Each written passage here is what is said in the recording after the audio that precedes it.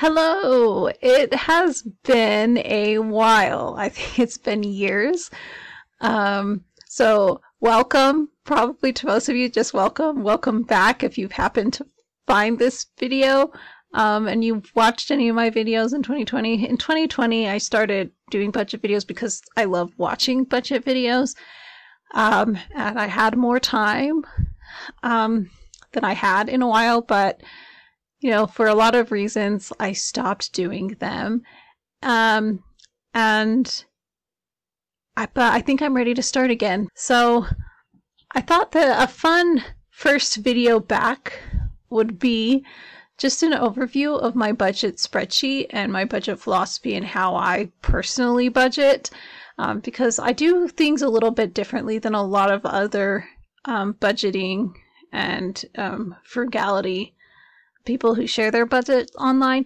Not that either of us are wrong. It's called personal finance, and you do have to find a system that works for you. But I started my budgeting journey probably, when I was in college. Started my budgeting journey probably around like 2010, 11, if not earlier. And at that time, I basically was just trying to figure out how to use my money or keep track of my money as a college student and a graduate student. And I wasn't reading financial books. So I developed systems that kind of worked for me, that made sense. Like, I can't spend money I don't have and things like that. And so the way that I thought about my budget was really just, what works for me. And then as I started working as a professional career, I began learning more from other people, and I kept some things that I developed on my own and some things, but adapted them somewhat. But there's some things that I still think of a little bit differently from other people. So I figured that if I do a little budget spreadsheet tour and explain this now, then as I'm doing my budget videos, I won't feel the need to repeat the same things over and over again, making those videos super long. So let's just jump in. What we see now is my monthly budget overview, and this is one of the most used pages in my budget. And if you have seen any of my videos before, this will look very familiar to you. So at the top, I just put the dates of this month, because I do budget according to months, as well as a reference to the previous month's spreadsheet. This just helps keep my formulas working so that a lot of this is automated and I don't have to do the math myself. One reason I choose to use a spreadsheet is when I first started, I did try to have a written budget in like a ledger, an accounting ledger that my mother gave me, and I just couldn't keep up with it. And I hated having to add up all of the math. Even if I had a calculator, I always got something wrong. So having a budget spreadsheet, I don't have to do the math because I just had to put in the formulas once, and now I've had this spreadsheet for so long that it's very automatic. Then I also have a notes section, and that's just where I keep note of anything that's a little bit different, where if I came back a year from now and was looking at my budget, it's like, what is going on? I know. So for instance, in November, I wanted to do something, but I didn't have funds in the right budget for it. I didn't have enough funds in my Mad Money budget. So I took a note that I hadn't been using my professional development budget. So I moved $150 from professional development to my Mad Money budget. And that's why I did that. So I took a note that I did that. So in a year, when I come back and it's like, why did I spend so much money in Mad Money when I didn't have it and still have money extra? I know what happened there. So that's my little notes section. Then I have my income section. You'll notice I have two columns. I have last month, which is the money that I spend now, and then this month, which is what I'm going to spend next month, because I budget according to what I earned the previous month. I do this mainly because I don't like the guesswork. I know a lot of people have estimated and actual in their budget. That has never made any sense to me. I want to know, I'm not planning to spend, I can't plan to spend money I don't have. I can only plan on how I can spend my money. And that's just my personal way that I've always looked at my money. So I will say that that was always easy for me, especially after I started working. And even as a student, I would get payouts from scholarships and grants and things like that to begin a semester. So I also had a huge chunk of money to budget out month to month. And then when I started working, I got paid once a month near the end of the month. So it's always been easy for me to do it that way. And I completely understand why people don't do it that way. It's just this is what has always made the most sense to me, and it never was difficult for me. But it looks like I haven't earned any money this month, but I have. It's the middle of the month I have. So now I get a paycheck every, I get 2 paychecks a month. I have a line for my paycheck. I am salaried, and so my paycheck doesn't normally change very often. Something that I added recently this year was a line for side hustle. I don't really have a side hustle. I've been doing several things this year, because one of my goals this year was to start earning some money outside of my day job, because I don't get paid a ton, and I'm completely, like, I don't have a partner or anything, so I have to fund my life completely on my own on a not super high income. Like, I wouldn't say I'm low income, but I do not have very high of an income. So I have a line for side hustle. What I've been doing mostly this year was donating plasma. I don't know that I'll earn as much from donating plasma next year as I did this year, so I might have to come up with some other things to do, but I do have a line for that. And those are the 2 lines that I only spend what I had last month. Then I have a few other things that I will just spend the same month I get them, mostly because they generally go to savings or somewhere else. So my bank interest, I have a high yield savings account that I earn a fair amount of interest on, and that usually goes to one savings category or another. So I just assign it immediately when the interest hits my account.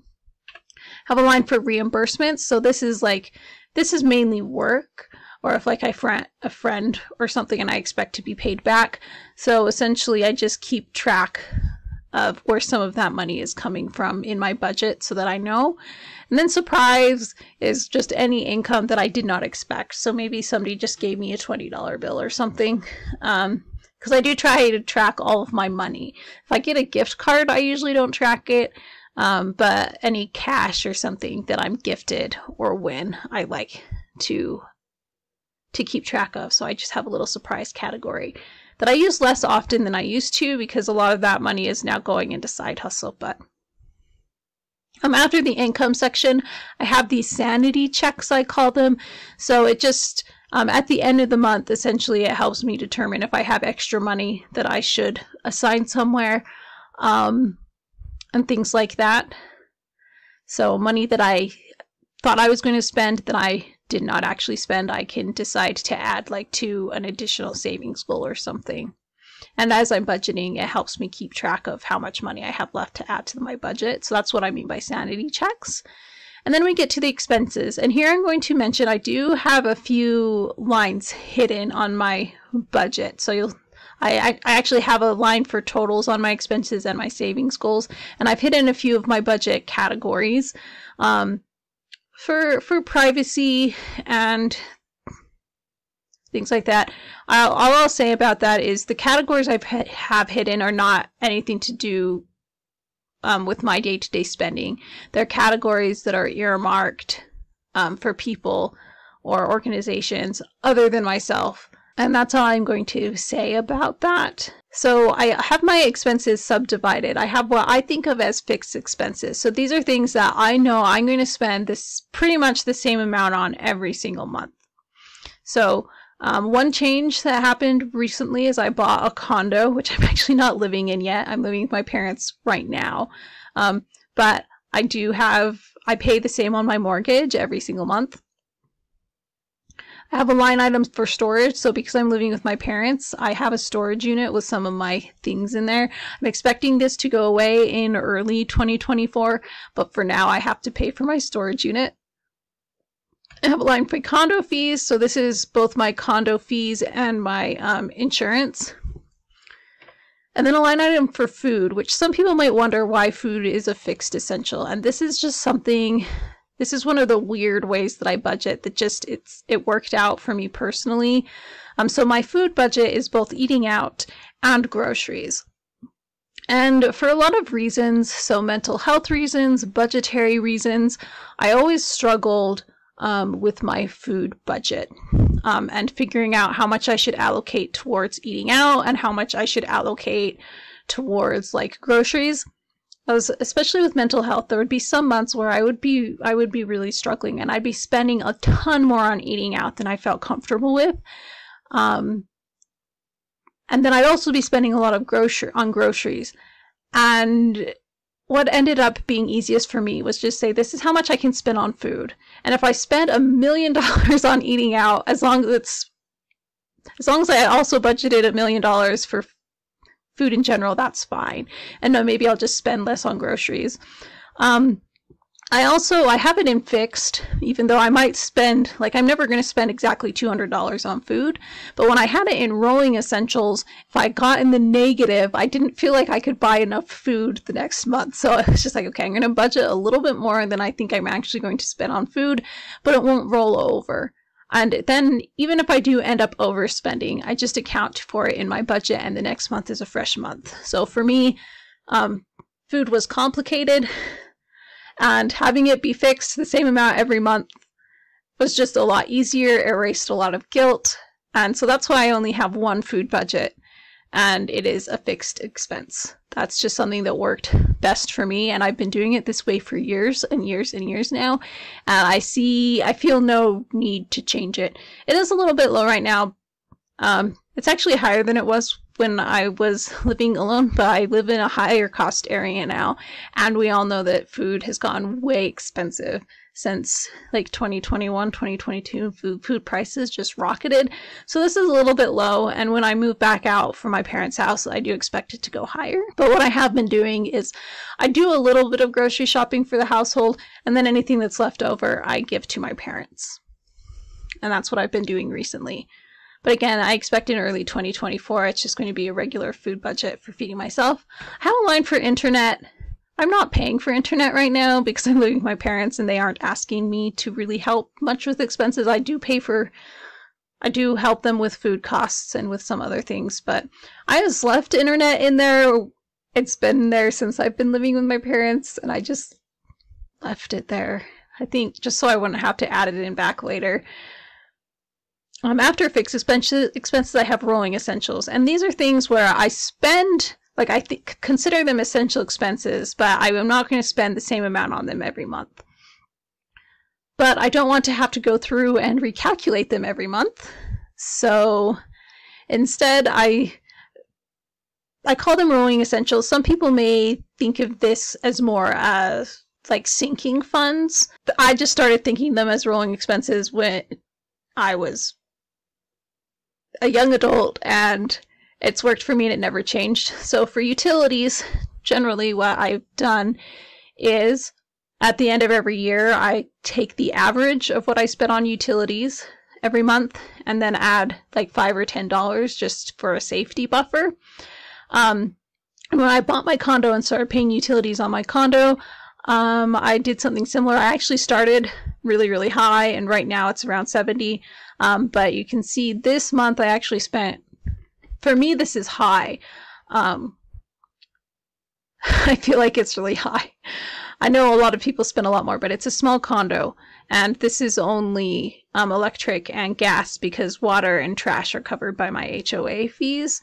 Anyway, I think it's going to have to be higher than 70, but anyway, I'll calculate that. Then I have my cell phone, which it could be a fixed expense, but I am planning on going onto a plan that I pay once a year, and I've been on that type of plan before. I switched recently to a month to month, but it is also pay according to what data you use. So I also like adding a little bit of extra to my cell phone bill, so when I need a new cell phone, I can pay for it out of here rather than financing it and having the service provider do that for me.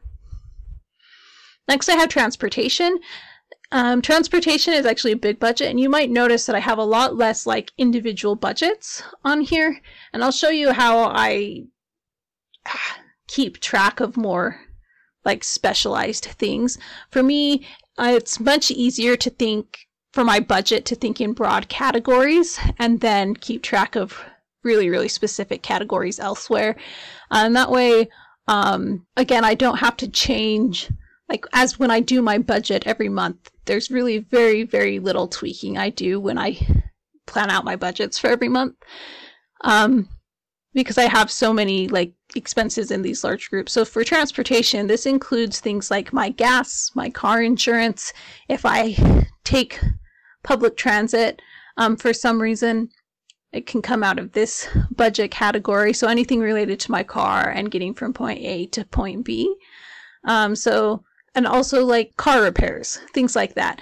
So I budget a fair amount, and then some months all I do is buy gas and pay my car insurance. So I have extra that gets rolled over into the balance. So right now I have about $500 in that account. So if I ever needed a car repair, or when I have to pay for my car registration, it comes out of that budget. Next is personal care. This is things like skin care, shampoo, hygiene, things like that. And I have a line item for a household, so that would be things like paper towels, kitchen supplies, things like that. And then my final category in my expenses are luxuries. So these again are like, I consider them rolling, but there are things in here that I like to remind myself I'm lucky to be able to have, and to know that these are things that can easily be slashed in the case that I need to slash my budget. So I have a line item for entertainment. This is like streaming services. It's buying music. If I want to go to concerts, if I want to go to a movie, that type of expense. I have a line item for professional development, which is something a little bit new for me. So this is if I want to join a professional organization or take a CE class that my job won't pay for. My job does pay for a lot of that stuff, but they don't cover everything always. So I have a little bit of a budget there. I think the most recent thing that I bought out of my professional development money was actually a planner, which isn't exactly professional development, but I'd been going without a planner for a while, and I was like, this is really impacting my work. I need to buy a planner, but I didn't want it to come out of my next budget, which is my Mad Money budget. So I took it out of professional development. My Mad Money budget is kind of a hybrid of like miscellaneous, oops, I forgot that, or oops, I spent way more on food than I thought that I was going to be, and just whatever I want to buy. And the reason I grouped Mad Money all together is some months or some years I spend a lot of money on clothes, and I'm super excited to spend a lot of money on clothes. And some months, maybe I'm going way over. Most recently, I went way overboard on buying music, and I didn't have enough money in my entertainment budget to buy all of the albums and things that I was buying. So, you know, I took it out of my Mad Money account instead. So it really is just kind of a catch-all. This is my personal spending money, I guess. So those are my expenses and how I think of my expenses. Next are my savings. So these are categories, just I guess more long or mid-term savings.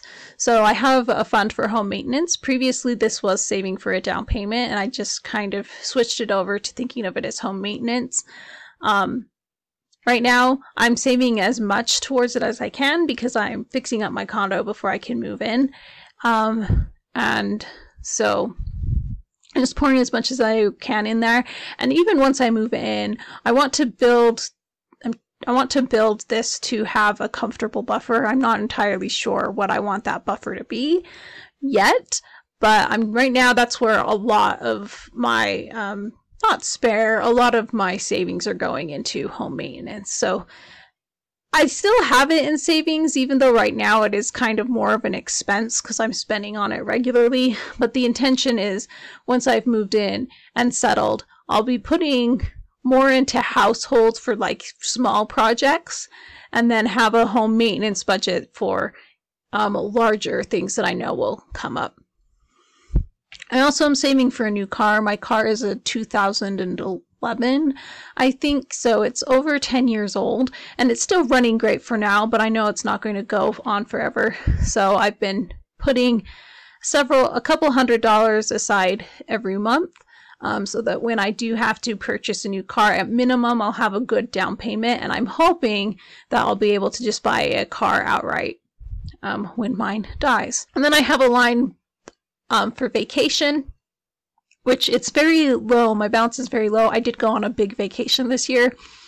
And I'm planning on doing a bit of traveling next year, but I don't have any like finite plans. So right now I'm not putting a ton of money in there, but I feel better putting some money aside because I know at some point I am going to want to go on a vacation again. Then I have a line for my emergency fund, which right now it's fully funded. I have this right now. My goal was 6 months expenses, which I have more than 6 months expenses. I think next year, one of my financial goals is going to be to increase this a little bit, just because my job is not a job that you get hired for quickly. It's a fairly long process. I work in higher ed, and for my job specifically, it's a long timeline. Like the job I'm working now, I think I applied for in like April or May, and it took them until the fall to make an offer. And that was a little bit long, even for my job. But I mean, from applying to getting hired, you kind of expect it to be 3 to 4 months, and then to actually start working even longer. So I need to have a fairly robust emergency fund. For a long time, it was 12 months, but I live in a more expensive area and I just bought a condo, so my expenses are higher than they had me. Then my mortgage is more than twice what I was paying rent in my old city. So 6 months is still pretty good. I think eventually I would like to get back up to 12 months though. But we shall see. I also have a life happens budget. This is something, so a financial columnist that I used to read a lot was Michelle Singletary, and she had this. So right now it's low, and it has been for a while. I don't remember why I pulled money out and I never put it back in. So maybe that will be another goal for 2024, but we'll see. It's kind of, at this point, I think it's just, oh, this is my $1,200. I just want this $1,200 here always. And then I have a line for my HSA. I don't know why it's here. I have money in that. But at one point, my HSA, I was making the contributions on my own. There wasn't one that my job paid into directly for me. But now my job puts the money directly into the HSA for me.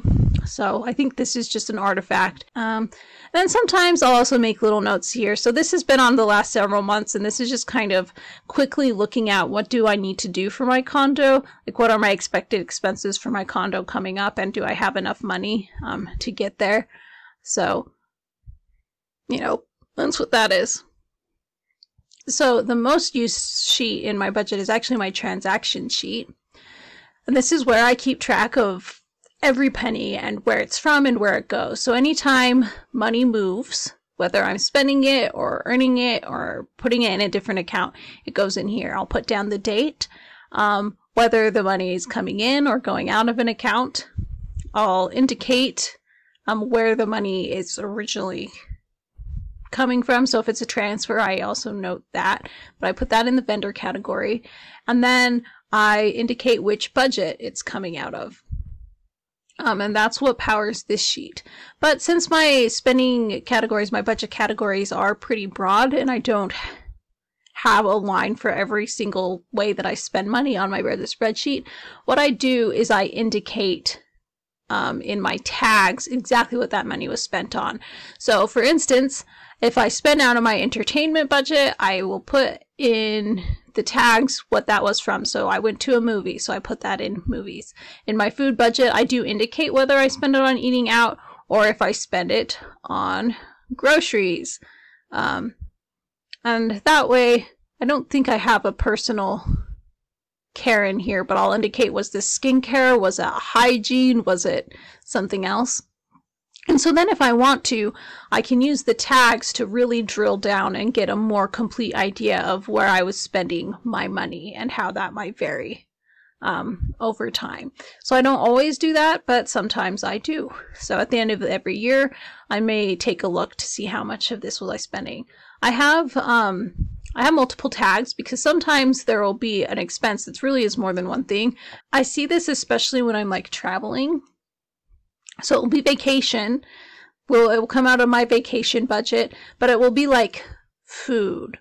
Or I also will sometimes have a tag that says specifically what vacation this is. So then later I can say, well, what did I spend on the family reunion, or what did I spend on going to this country? And then all of those expenses will be grouped together, whether I took it out of the vacation budget or the transportation budget or the food budget. Because when I'm traveling, sometimes I take it out of the food budget rather than the vacation budget, because whether I was at home or on vacation, I'm still going to eat. So this gives me a bit of flexibility of which budget to take things out of, while still accounting exactly for what I was spending money on, if that makes sense. So I kind of think of my budget spreadsheet as a database. I like databases. So I kind of built that way so that it's flexible. And finally, I indicate what account the money either went into or came out of. Aside from my monthly budgets sheets and the transactions, I have a dashboard, which I actually haven't been using super a lot lately. I started revamping it right before I got a new job and moved, and I never quite fixed it. But my intention is always to have a running account balance on my dashboard that's a little bit more accurate than my bank accounts, because, you know, like credit cards sometimes take a long time to pend, or transfers may not go through for a few days. So this is intended to be a bit more accurate view of where my money is going to end up. In my budget, I also have a tab for yearly, and this is good way to look at my year in one glance without having to go through a million budget spreadsheets. And I might make a video on this as a year-end wrap-up, but I just keep track of all the income for the year. I keep track of my my expenses, and then keep track of money that I put in savings. I also have a tab keeping track of my retirement fund. So about once a month, I have lots of retirement accounts. So once a month I'll go through and put in the balances and see how much I have in retirement. Most of this isn't really accounted for in my monthly sheets because this money generally comes out of my paycheck, but I feel like I'm on track for retirement according to all sorts of rules and thumbs and things like that. This back end is just where I keep track of all sorts of like what tags and budget categories I have. I have an amortization table. So I looked at this a lot when I was starting to buy when I was in the process of buying a condo and like looking at things. So I used it to estimate what my payments would be. And like I'd play around with, if I put down this much and it costs this much, how much would it be?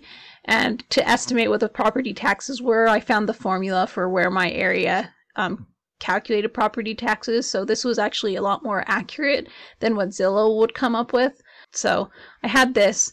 And I also have a play budget. Rather than playing around in individual months, I can play around in here. And then a paycheck estimator that I used when I got a new job or when I'm expecting a raise or something. I use it to just play around. So what if I was earning this much a year? How could I divide things up? What if I'm interested in increasing my retirement contributions? How will that affect my paycheck? And that's kind of fun.